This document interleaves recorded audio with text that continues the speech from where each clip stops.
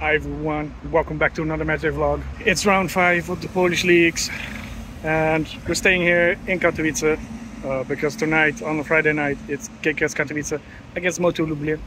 It's a 6-pointer match, very important game for both teams. Both teams have 4 points, but Motor has played 1 game less. But both teams got promoted last season, so this game is a very important game in the relegation battle. My bus is almost here, so let's get to Bukowa.